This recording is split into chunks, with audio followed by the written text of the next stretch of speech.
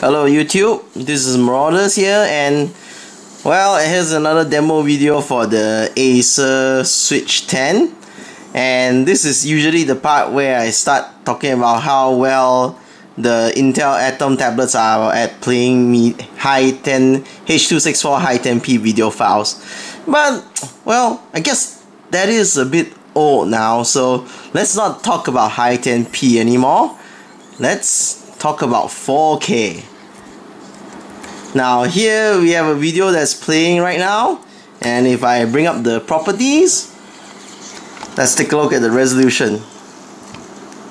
So as you can see, this is a 3840 by 1714 video.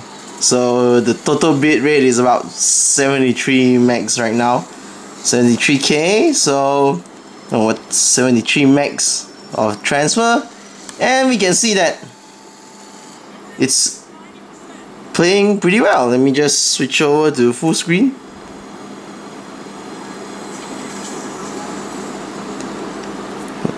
Well, it's hard to tell from the video recording, but I'll just bring up the statistics to show how well it is actually playing.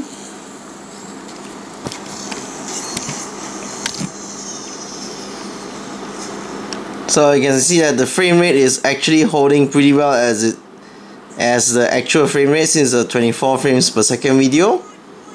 And we don't have much, we have some offset of sync, but generally it's still okay considering the fact that, you know, this is just an Atom processor, which most people have been doubting the performance capabilities for a long time.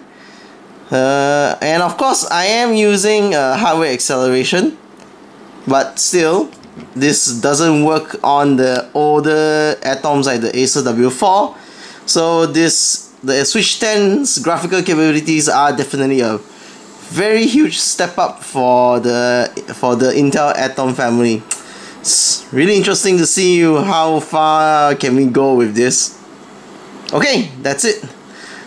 Check back later for an actual review of this great but flawed device.